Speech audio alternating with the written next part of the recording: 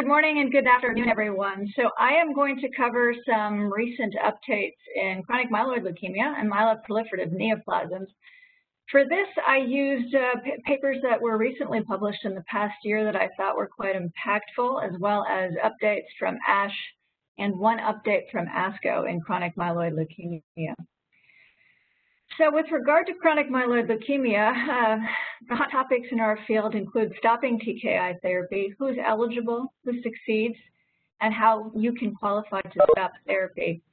Additionally, I'd like to provide some new updates for generic imatinib and ponatinib, the third generation TKI used mostly in the third line and beyond that treats the T315I mutation. I'd also like to provide some therapeutic overview on two new drugs that may or may not be FDA approved in the near future. So with regard to why we can stop CML therapy, some of you may be puzzled how it's possible that patients who still have low burden of detectable disease may actually succeed at stopping TKI therapy. So there are a couple of theories, and one of these theories includes CML stem cell eradication. Earlier work, in particular from Tessa Holyoak's lab, has shown us that the CML stem cell compartment, which is quiescent, is resistant to TKI therapy.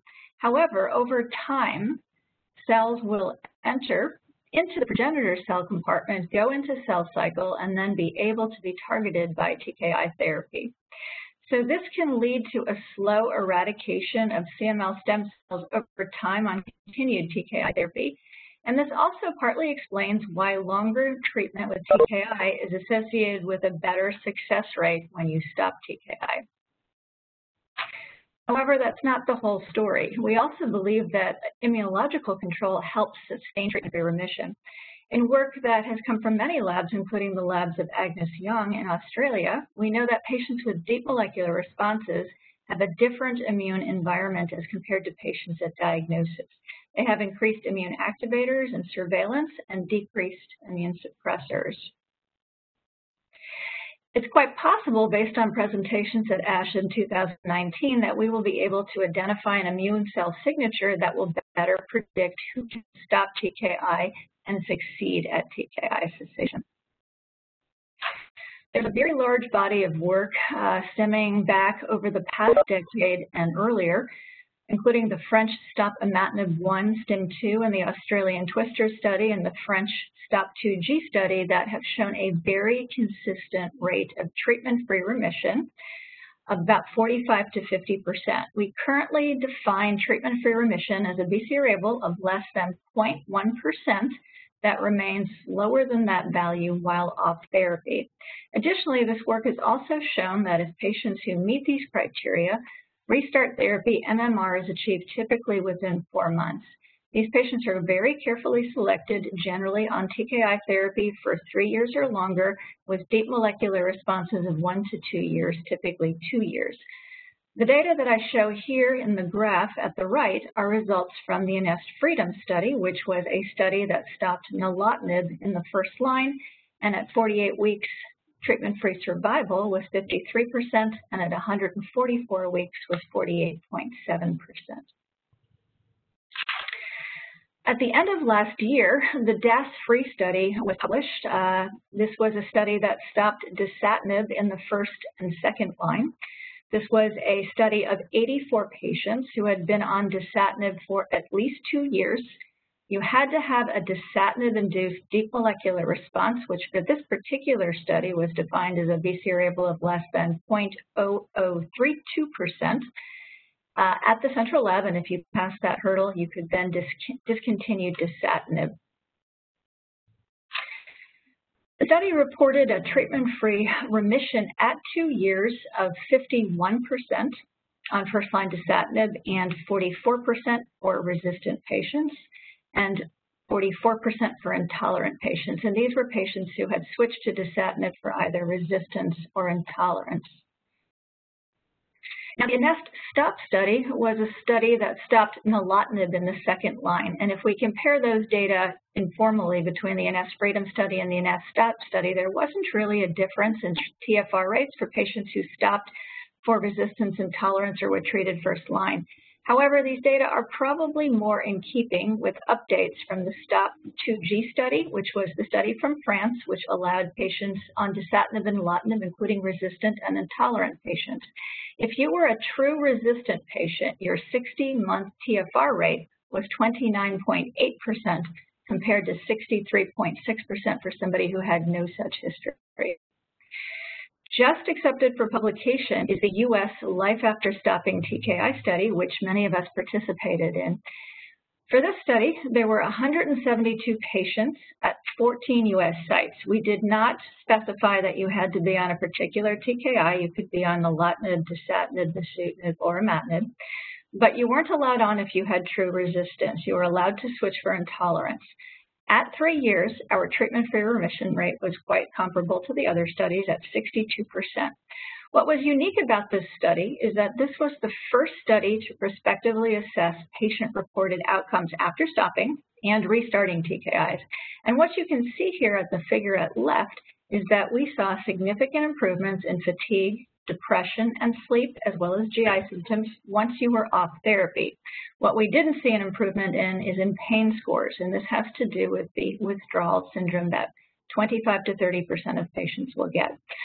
Molecular relapse occurred most frequently within the first 6 to 12 months, but I include some of our data here for the rare late relapses, which highlight why continued monitoring indefinitely is really critical. We saw 10.2% relapses between 1 to 2 years, 5.1% of our relapses between 24 to 36 months, and 3.4% after 36 months. What factors are associated with success at treatment-free remission? Well, the ongoing EURO-SKI study is the largest study of its kind, which has presented interim data at ASH and in publication. We know that the longer that you are in TKI use, typically longer than 5 years, the better treatment-free remission rates are. Additionally, the longer your period of deep molecular response for this particular study, each additional year of a deep molecular response, BCR-ABL less than 0.01%, your odds of remaining in major molecular response by 6 months increased by 13%. What was not reported as showing a difference was the depth of response, and so our studies have had slightly different entry criteria, less than 0.01%, less than 0.00325, and even lower, but we have not found a difference due to that depth. So we also know that even though in chronic CML, BCR-ABL is the main driver of disease, there are other pathways that contribute to CML, and consequently there are a number of studies ongoing looking at strategies to combat resistance, eradicate CML stem cells, and to treat advanced disease. Additionally, strategies to promote deep response, improve TFR rates, and allow a second TFR. And some of this ongoing work, which I won't present here, includes interferon in Europe with the TIGER, PETALS, and ENDURE study. Here in the U.S. at the SCCA, we have opened a study where we add ruxolitinib onto a TKI backbone in order to promote deep molecular response that will allow a TFR attempt. There's an interesting approach that was recently published actually in 2 publications, first in 2017 and then in 2019, and this is the UK DESTINY study. This was a study of 174 patients treated with imatinib, dasatinib, and nilotinib. Median time on drug was about 7 years. To be eligible for this study, you had to have a major molecular response, less than 0.1%, or MR4, less than 0.01%. If you had that response durably for a year, you were permitted then to decrease your TKI dose by 50%. If you maintained that response for a year, you were then eligible to stop. Now, generally, if you had an MR, only 19% of patients had to re-escalate their dose. If you had a deeper response, only 3 patients or 2% had to re-escalate. Dose de-escalation resulted in improvement in adverse events, and anybody who had to go to full dose was able to get to MMR again after about 4 months. What was particularly intriguing about this DESTINY study is the success rate that they reported for patients who entered the TFR phase. Now, that red line at the top is the MR4 group, and at 36 months, they reported a TFR rate of 72%, which is higher than what's been previously reported. Now, I don't know if this is a numbers game or if this really reflects something about a dose de-escalation followed by stopping, so stay tuned. What we did also show here with the major molecular response group is we don't really encourage stopping those patients. GFR was only 36% in that group, and NCCN and European Leukemia Net do not recommend stopping. An area of interest is starting lower doses, and this was a paper published by Knockby and colleagues from MD Anderson earlier this year in 2020. This was a pilot study of 81 patients, and these patients started first-line dasatinib at 50 milligrams orally daily. So if you look at the 12-month responses there, you can see that 81% of patients achieved MMR and 59% of patients achieved deeper responses. So these are quite interesting results. They found here that patients were able to continue on therapy and there were fewer dose interruptions, and this may play into this. Additionally, now with dasatinib, that is associated with an increase in pleural effusion, it is possible, though we don't know yet, that a lower dose such as 50 could result in a lower incidence of pleural effusion. Only 6% have been reported so far. Now, I will say that in my over 60 crowd, this is the dose that I use when I use dasatinib. So how about switching from branded generic to branded generic? We don't have data yet for first-line generic, but there have been several very recent publications. I'm showing here an Italian study of 200 patients. Now, I will point out that most of these patients had a deep molecular response, MR4, MR4.5, before the switch. But as you can see here, after the switch, most remained stable, 69%, improved 25%, and worsening was only seen in 5.5% of patients. We will find that there are different side effects, and this is probably due to the different excipients in the different preparations of generic versus Novartis, the Gleevec product. But what the Italian group did report was that there was actually an improvement in cramps, edema, fatigue, and diarrhea with generic imatinib versus Gleevec. For the last part of the CML section here, I'm going to talk about some new drugs or updates for ponatinib. So I'd like to put this into perspective. So ponatinib is currently used for the most part in the third line for T315I mutated. So what this meta-analysis shows here is what happens to patients who have failed imatinib and failed a second-generation TKI and then switch to a second-generation TKI or ponatinib. What you see here is if I switch a patient to a second-generation TKI in the third line, that the CCYR rate, which is equivalent to BC variable less than 1%, is about 20 to 25%. This compares to about 50 to 60% with ponatinib, and is why we were so enthusiastic about this dose, because this can be a very hard-to-treat group of patients. However, as you can see in the box at right, Iclusig is associated with a high rate of cardiovascular events, which have been reported as up to 35% from phase 1 and phase 2 studies. So given this background, the purpose of the OPTIC trial was to find the safest, most effective dose for ponatinib, and these data were presented by Jorge Cortez in interim format at this year's ASCO meeting. Patients were either resistant or intolerant of 2 or more TKIs or had the T315I mutation. They were then randomized to one of 3 doses, 45, 30, and 15 milligrams. The primary endpoint was BC-ABL of less than 1%, which is equivalent to a CCYR at 12 months. As you can see here, 38.7% of patients on the 45 milligram dose achieved MMR at 12 months versus 27.4 in the 30 and 26.5 in the 15 milligram dose. If we look at the cumulative incidence of BC variable of less than or equal to 1%, you can see with the green line that more patients achieved this response on the 45 milligram dose. At this point, there is no difference between progression-free and overall survival between the arms. PFS follow-up, though, is quite short. With regard specifically to this question of treatment emergent adverse occlusive events, which we call TEAOE, if we graph these here versus response, you can see that the 45 milligram dose, that almost 50% of patients were able to achieve this response. We can also see that about 10% of these had arterial vascular events, which is somewhat lower than what's been reported from the phase 1 and phase 2 study, and surely there was a dose response here.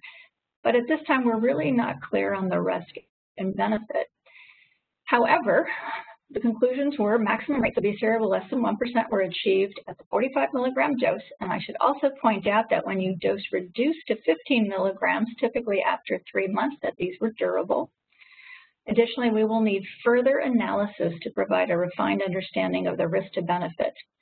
I, in my own practice, have typically been using a lower dose of 30 milligrams because of tolerability issues. The data have been somewhat eye-opening for this very difficult to treat group of patients who are truly resistant to multiple TKIs.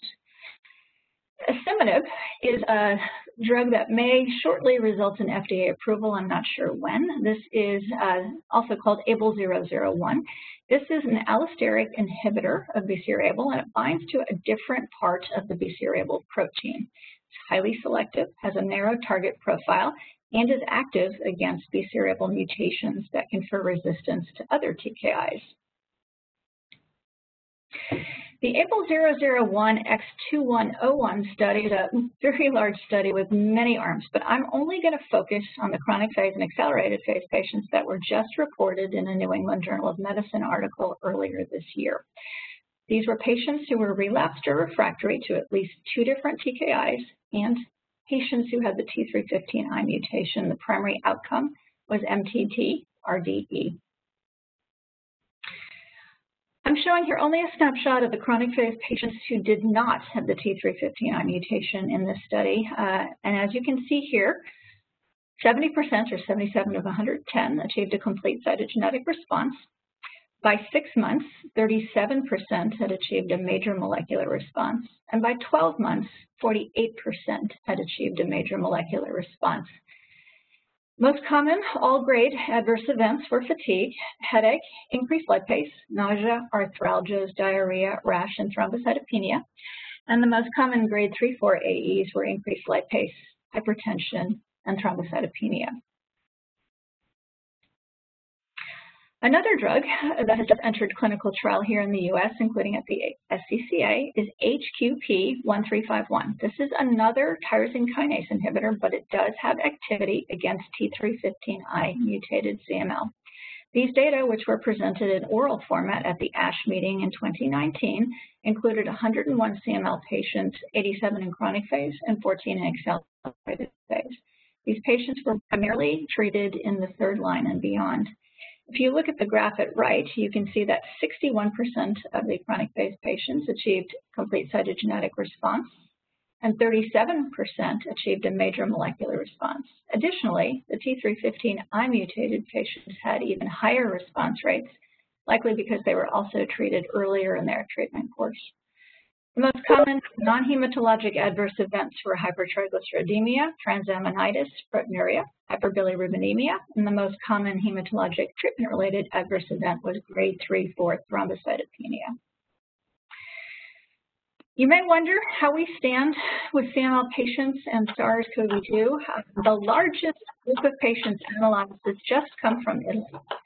This looked at 6,883 CML patients. Among this group, only 12 cases of confirmed COVID-19 were reported. There were only 2 deaths, and these were in patients over the ages of 90. Consequently, the authors concluded that the incidence of COVID-19 infection has so far proven to be extremely low in CML patients treated with TKIs. These data are not dissimilar from what was recently also reported from a study in the Netherlands. In Turkey, they did a case control study of a small group of patients, and although these data are not statistically significant, it was interesting to see that they noted shorter hospital stays and a lower case fatality rate among COVID-19 patients. And so consequently, we think in patients with chronic phase who are well treated for CML that there likely isn't a risk because of the disease. Going to switch gears here now and focus for the remainder of my talk on myeloproliferative neoplasms. I'm going to give you some updates on fedratinib and pacritinib, and I'm also very briefly going to give you some therapeutic updates on strategies under evaluation in myelofibrosis.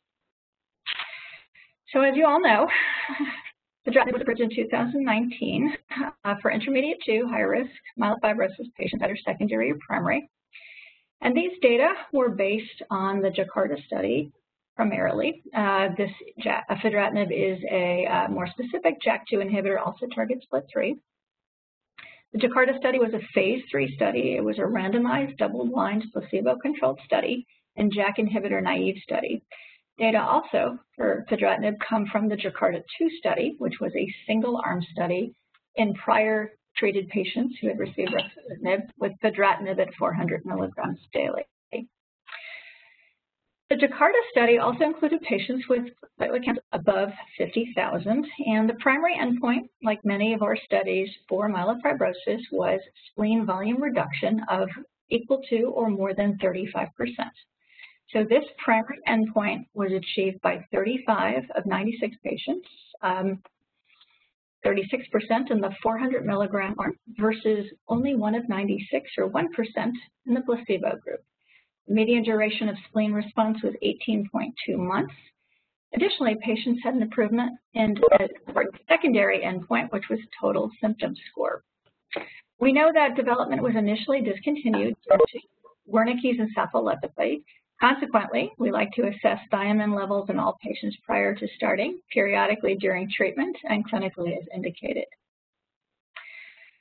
Dr. Claire Harrison presented reanalysis of the Jakarta and Jakarta-2 data at ASH in 2019.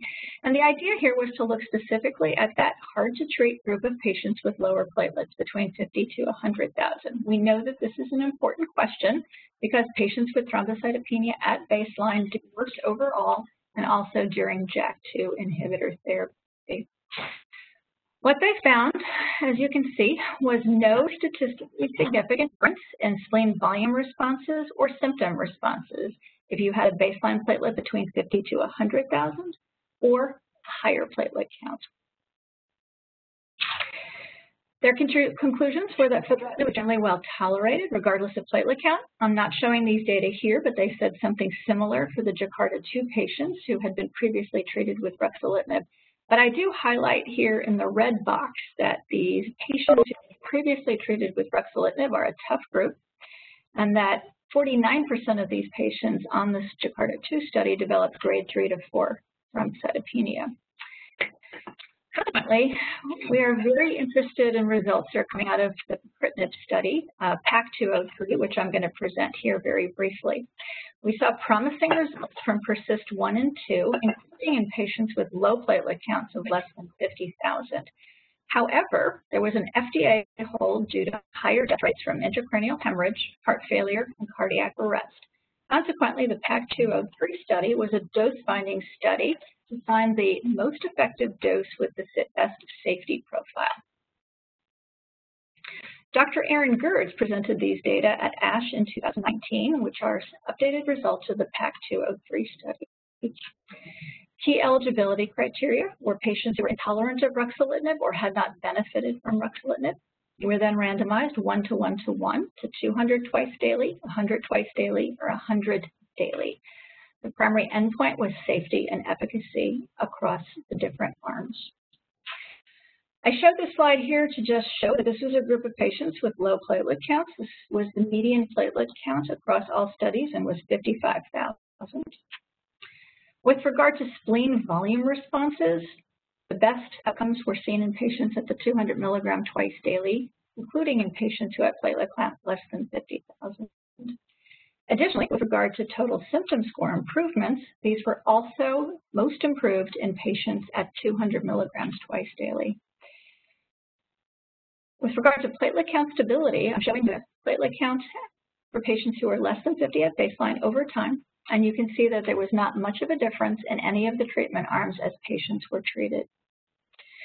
With regard to the important TAAE of hemorrhage and cardiac events, what I show here are the grade 3, 4, 5 hemorrhagic events and the grade 3, 4, 5 cardiac events that were reported on PAC203 as well as on the PERSIST study. For bleeding, grade 3 and above, this was 7.5%. There was grade 3 cardiac event, 3.7%. These are not dissimilar from PERSIST and may actually be a little bit better. So the conclusions here was that a dose relationship was clearly observed, with the efficacy being best for 200 milligrams twice daily. Responses were best in the 200 milligram BID arm, particularly in patients with severe thrombocytopenia, and the drug was considered well tolerated with no excess of high-grade cardiac or bleeding AEs. Consequently, the 200 milligram BID dose is now under evaluation in the Pacifica study, including at the SCCA with Bart Scott as the PI. These are patients with severe thrombocytopenia less than 50,000, and patients are randomized to pacritinib or physician's choice. Aaron Gertz also presented updates for luspatercept associated anemia, and as many of us know, in MDS and MDS-RST, luspatercept was very recently approved in April of 2020 for anemia. Luspatercept is a first-in-class erythroid maturation agent that binds to several TGF-beta superfamily ligands. It diminishes SMAD2/3 signaling and ultimately enhances late-stage erythropoiesis. This was a group of patients with primary or secondary myelofibrosis. They were anemia either red blood cell transfusion dependent or not requiring transfusions. There were 76 patients that were evaluable. The study had multiple cohorts for transfusion or no transfusion, also patients who received ruxolitinib or did not receive ruxolitinib. They received luspatercept at 1 milligram per kilogram, which could be escalated to 1.75 milligrams per kilogram as needed.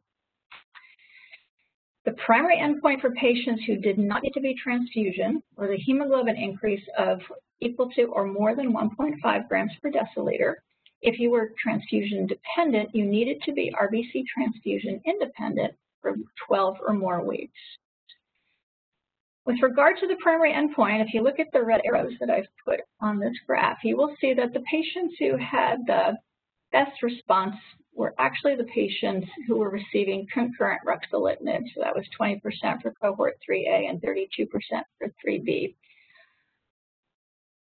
So in summary, these initial results do show some clinical activity in MF-associated anemia. It improved anemia in those patients receiving and not receiving RBC transfusion, but the effects were clearly more evident in patients treated with ruxolitinib. Adverse events were mostly grade 1 to grade 2, which were not different from studies in MDS and in beta thalassemia. So to set up for my final slides on a couple of new agents under study, you may wonder why JAK2 inhibitors are not disease modifying. Probably because there are other mutations that are important in the disease. We also think it may be due to inadequate drug exposure. More optimal inhibition may not be possible because of other on-target toxicities. There are more potent type 2 inhibitors that have been designed that bind to the inactive conformation, but these are likely too toxic for use in patients. We also know that you can develop a JAK2 mutation-specific drug, but this has not yet been successful.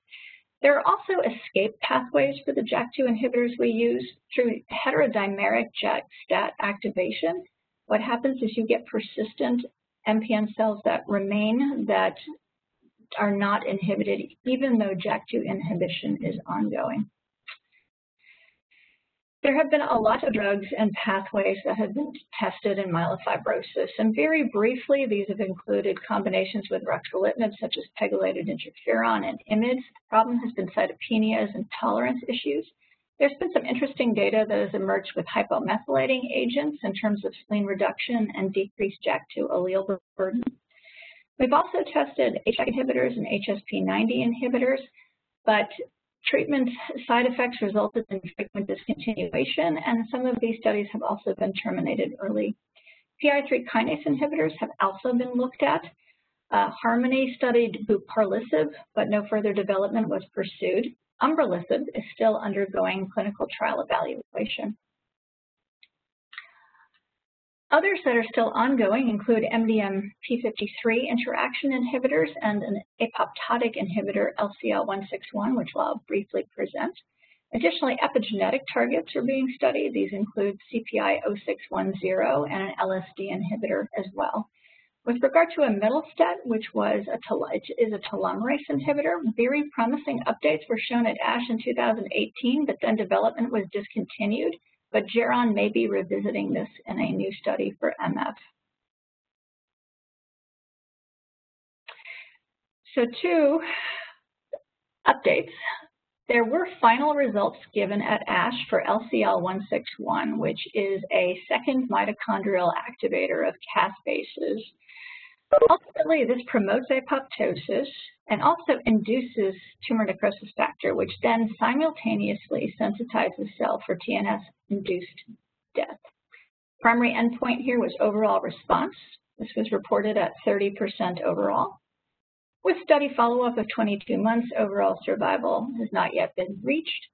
The next steps here are how to combine this agent with other drugs. John Mascarenhas published and presented results of CPI-0610, which is a BET inhibitor. This is an epigenetic approach that ultimately preferentially targets transcription of key cancer cells. This then reduces inflammation and reduces MPN cells in the bone marrow that drive myelofibrosis. They have reported some interesting results in combination with ruxolitinib, where most of their responses were seen, and consequently, they've now amended this study to expand the transfusion-dependent ruxolitinib CPI-0610 cohort, and are also adding a treatment-naive combination arm as well. At ASCO, updates for a phase 1 study of 9-ING41, which is a TGF-beta inhibitor, were presented. It turns out that targeting GSK3 beta also has anti-fibrotic effects, and so a phase 1 study is opening nationally in MF, including at the SCCA. My last slide here is just to say that just recently, the very first guideline on myeloid lymphoid neoplasms with eosinophilia and tyrosine kinase fusions has just been published, and so if you need some guidance on this small group but important group of patients, please refer to this new guideline that has just been published last month. In conclusion, I'd like to shout out to Anna Halper here on the call with us, as well as Bart Scott. These are a list of the clinical trials that we together have at the SCCA and CML and MPN. Please don't hesitate to contact me at my email with any questions. And I'd like to thank you so much for your attention today on a Saturday. I'm happy to take any questions, Vinay and Shalender. Thank you so much, Vivian. It's mind-boggling to see all this progress. It's so many trials going on, so many new molecular targets, and it's really great for the patients.